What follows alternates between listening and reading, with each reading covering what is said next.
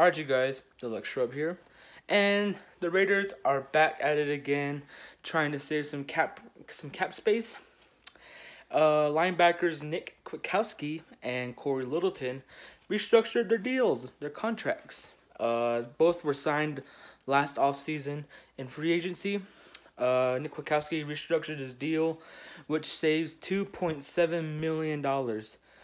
Cory Littleton, he restructured his deal, saving $4.4 million, which adds to a total of $7.1 million. They save in cap. Raiders are trying to get out of their cap situation. Obviously, they're by releasing multiple players and trading some, and this is one move which will save them some money.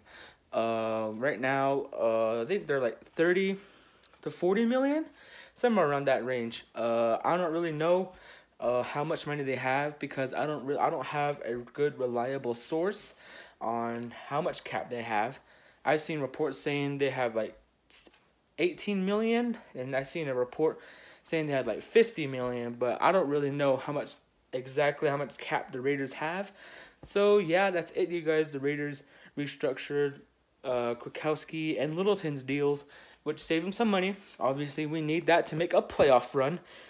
Yeah, so I'm not gonna talk about the playoffs right now. I'm gonna wait for that till the season. So that's basically it, you guys. Like the video, subscribe, and I'm trying to drop as many Raiders news videos. I'm trying to keep up with it, stay in the game. So yeah, that's basically it, you guys. See ya.